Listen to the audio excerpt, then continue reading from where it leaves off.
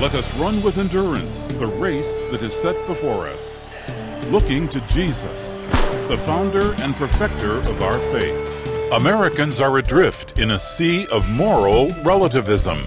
We need a moral compass.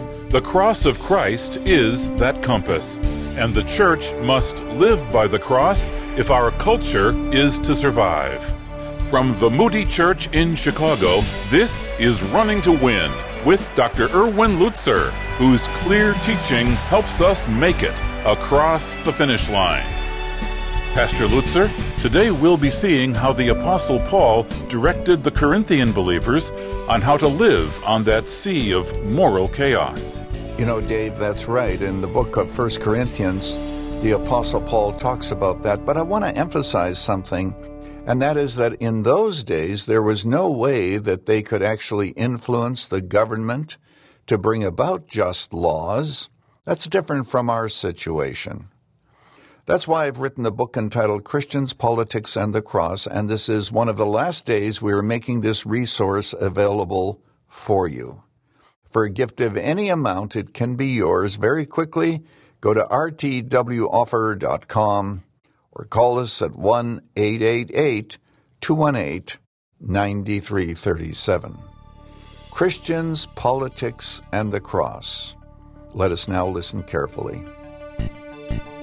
You know, I have a friend, bless him, who doesn't think that he should attend a restaurant where a liquor is served because he's contributing toward the liquor. Well, that's fine that he has that conviction, but I wonder what happens when he eats somewhere else. How does he know how the money that is being given is going to be used? If you have that view that you're not going to associate with idolaters and swindlers and immoral people, then you're going to go to northern Wisconsin and buy a little plot of land and a little bit of acreage and not see anybody for at least 5 years, but watch carefully the man from whom you purchase that plot of land. He might misuse that money for immoral purposes. No, Paul says that's not what I'm talking about. Of course you have to do business with these people. Verse 11. But actually I wrote to you not to associate with any so-called brother, if he should be an immoral person or covetous or an idolater or reviler or drunkard or swindler, not even to eat with such a one. For what have I to do with judging outsiders? Do you not judge those who are within the church? He said, that's your responsibility. You're pointing your fingers at them and you have not cleaned up your own act.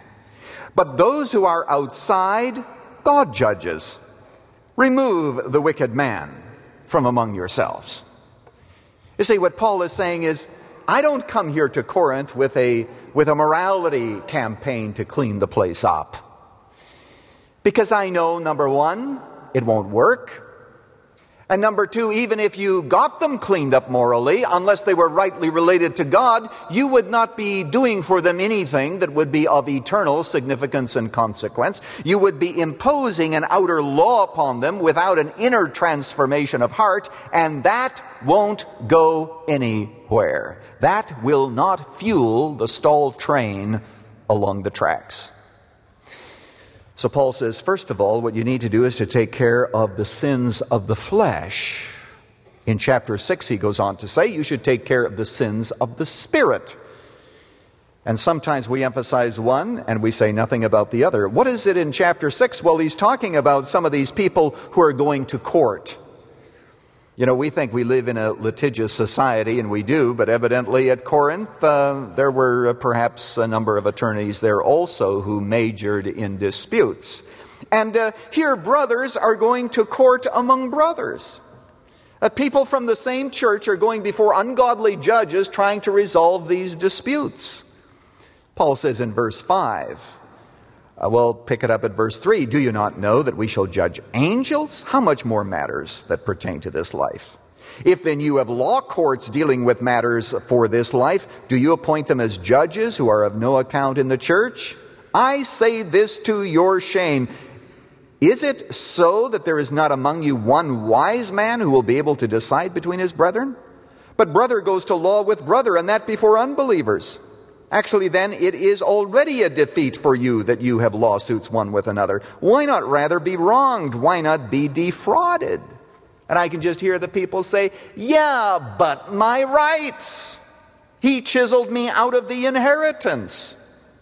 He didn't give me what's coming to me. And we need to set the record straight.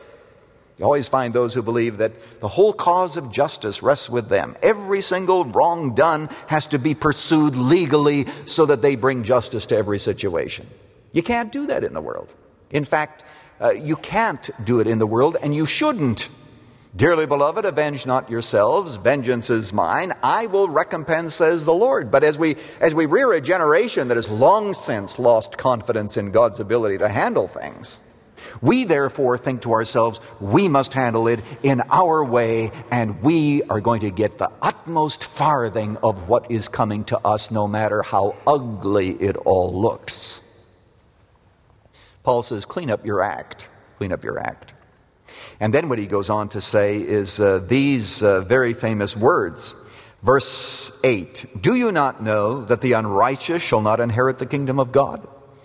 Now that can mean, A, that they will not be in heaven, and certainly there's good evidence that perhaps is what he meant. On the other hand, there are those who say no. There are people who are involved in these kinds of sins who are Christians, and they will get into the kingdom, but they will not rule with Christ in the kingdom. They will not inherit the kingdom. Either way, what the Apostle Paul is saying is that you take lightly what God takes very seriously. And now he lists 10 sins. 5 of them, we could say, are the sins of the flesh. The other 5 are sins of the Spirit. 4 of them are sexual. Do not be deceived. And how easy it is to be deceived when we want to do our own thing. For neither fornicators, that usually is immorality among the unmarried, nor idolaters, and I'll tell you, Calvin said that our hearts are idol factories. We have all kinds of idols that are in our minds oftentimes. Or adulterers, married unfaithfulness, or effeminate, nor homosexuals, the 2 parts that are played in the homosexual community, nor thieves, nor covetous, nor drunkards, nor revilers, nor swindlers shall inherit the kingdom of God. Don't ever think they will. What a statement. What a statement. But then he goes on to say in verse 11, and such were some of you. Such were some of you. But you were washed, you were sanctified, you were justified in the name of the Lord Jesus Christ and in the Spirit of our God. Notice a couple of things about this verse. First of all, he not only lists the sins of the Spirit, and I mentioned some of those, but notice he says revilers. Have you ever met a reviler? A reviler is someone who gives you abusive speech. Normally angry people. And people who always think the worst of every situation. They prejudge everything and they make it the very, very worst. And only when they are convinced otherwise do they give somebody the benefit of the doubt. He said, don't think that a person like that is going to inherit the kingdom of heaven. But don't be deceived, because it's easy to excuse it and to think that they will. And he goes on to say, yes, swindlers. You know, there are those who are dishonest in business, always chiseling somebody, always trying to get the best deal, always trying to make promises and then thinking of ways that they get out of those promises. And he says that the covetous, in fact, in chapter 5, verse 11, you remember he says that if someone is covetous and claims to be a believer, don't even eat with him. Don't associate with him. I've seen discipline of the church for a lot of different things. I've never seen it for covetousness. But Paul says, let's put that sin on the list along with all the others that are more noticeable. But then he says, and such were some of you. That's your past behavior. But you are washed. Now, if we were writing this, we'd have said you are justified, sanctified, and washed. But Paul begins with their experience first and says, you are washed. Are you all following me today? I want you to know today that the world has no answer to the problem of guilt. None whatever. You either do one of 2 things. I learned it in the university psychology class. You sublimate it. You sublimate it. I don't know exactly how the prof told us to do it, but that's what he told us to do.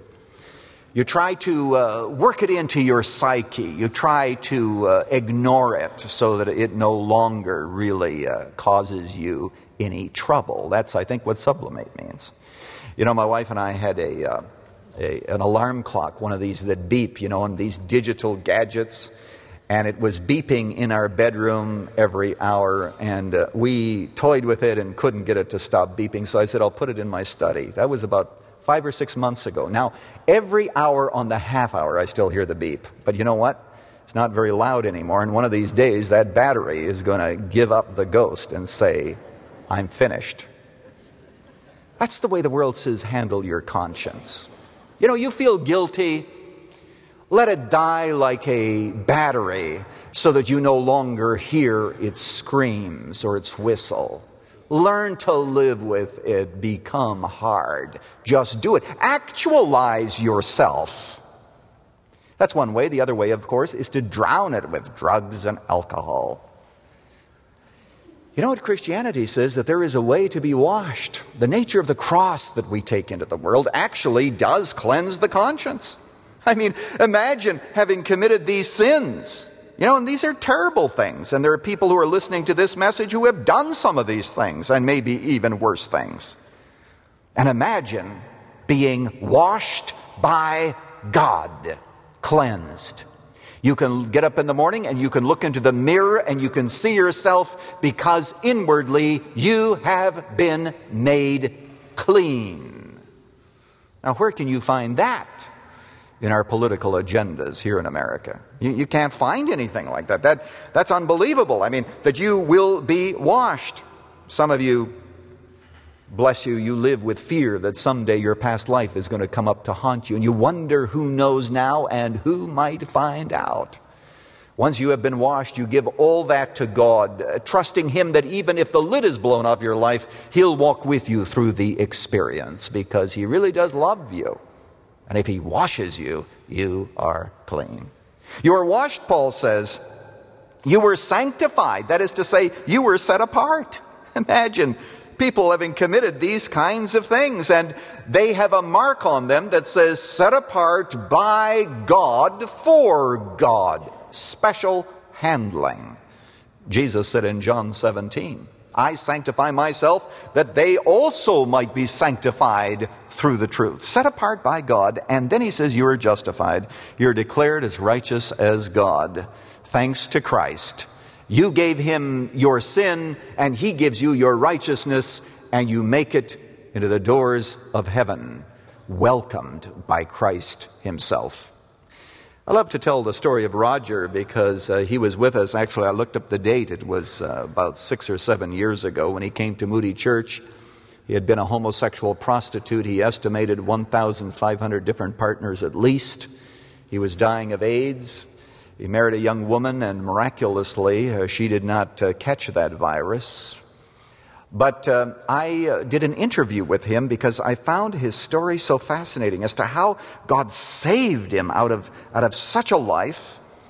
He was gloriously converted, and then it took him 2 years before the Word of God cleansed him so that he was able to give up totally his desires that he had in his unconverted days. And now he radiated the peace and the freedom of God. That refers to him. And such were some of you.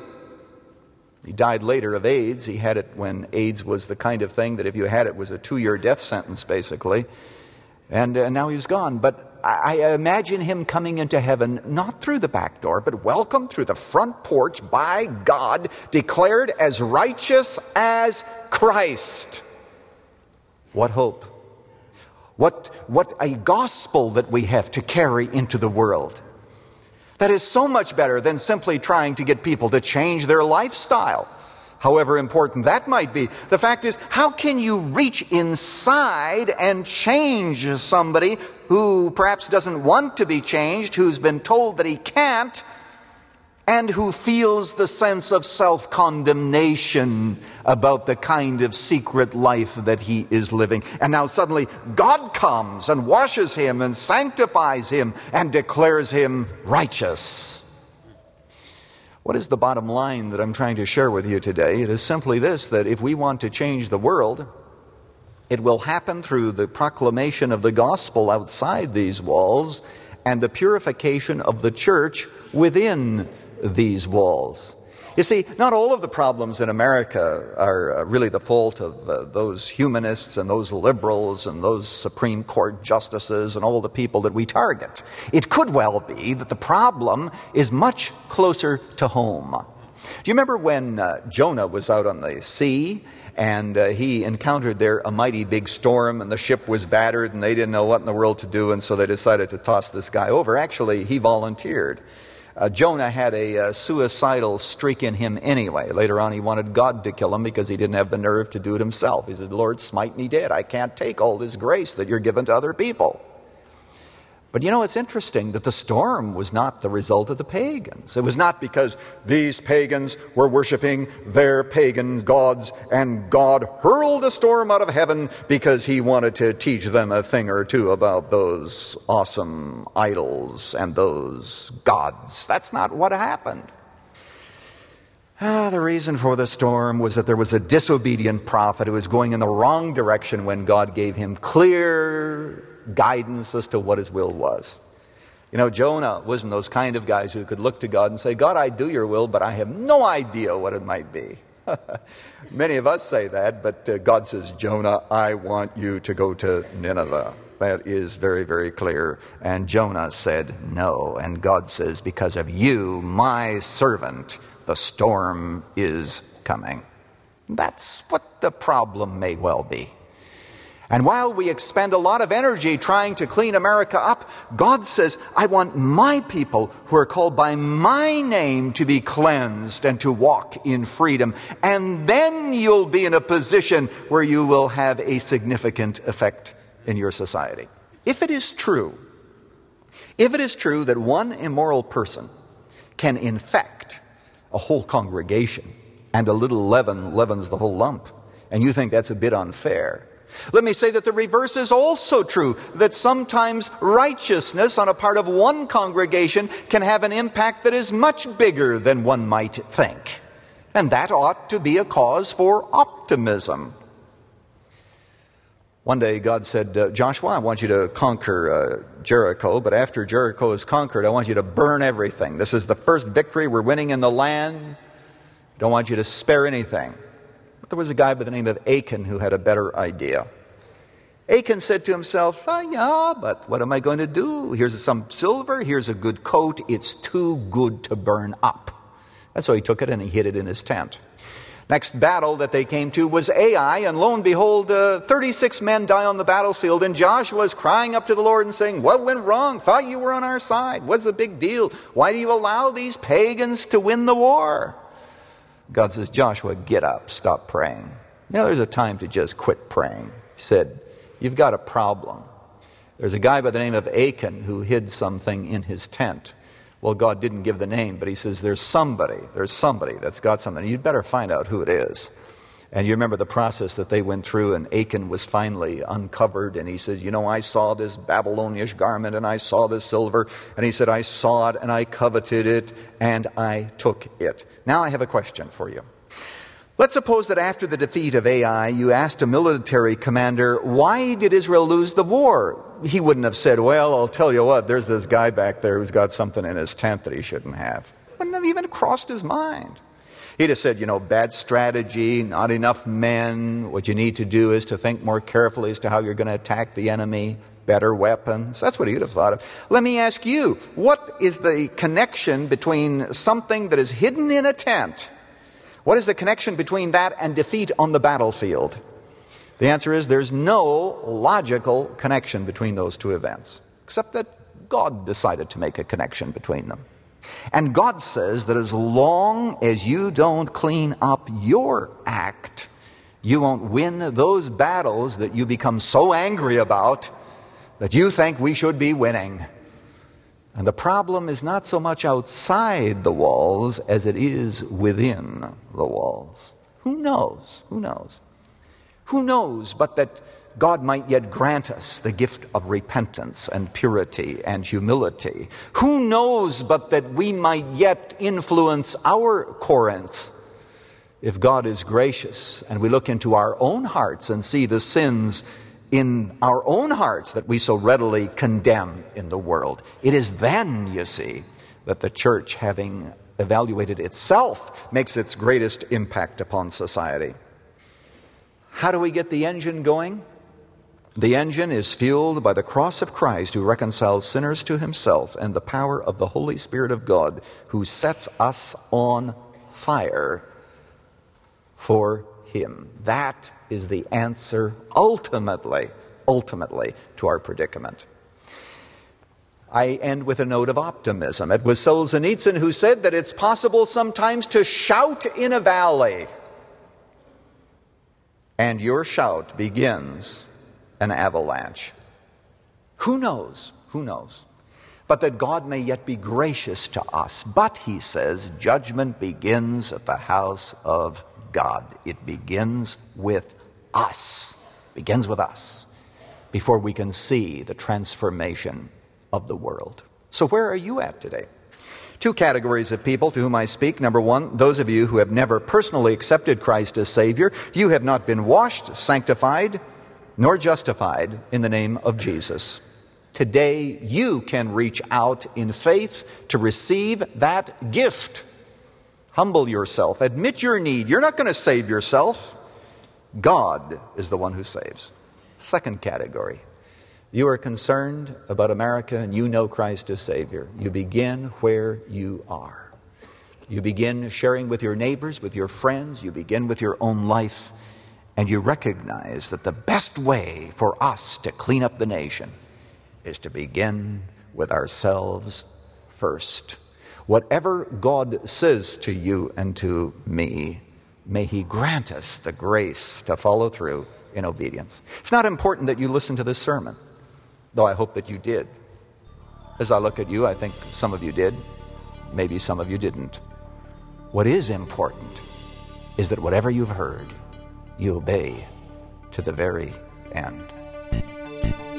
And of course, I want to emphasize in this political year that in addition to praying and witnessing about the cross of Jesus Christ, we can indeed do all that we can to elect those leaders that we think best reflect biblical values. That being said, I've written a book entitled Christians, Politics, and the Cross, and this is one of the last days we're making this book available for you. In one of the paragraphs I say, there are two things that we can do as we see the rising persecution. We can angrily denounce our enemies, or we can prudently choose to carry the full weight of Christ's cross. The lighter our cross, the weaker our witness. What this book attempts to do is to remind us that politics is very important, but it is not supremely important. Only the gospel is supremely important. For a gift of any amount, we're making this book available for you. Here's what you do. Go to rtwoffer.com or call us at 1-888-218-9337. You say, well, Pastor Lutzer, you gave that contact info too quickly. So I'll give you time to pick up a pen or a pencil. I'm going to be giving it to you again with a sincere hope that this book is going to help you as you discuss politics and Christianity. Go to rtwoffer.com.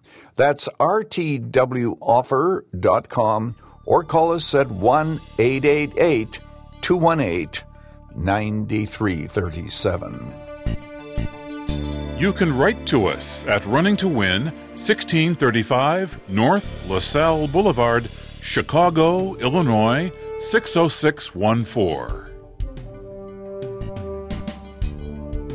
There is a basic problem in evangelism. The world thinks the cross we preach about is foolish, but to us, it's the power of God. So, how do we bring the message of that cross to a rejecting world? Next time on Running to Win, we'll learn how to have a real impact on those around us.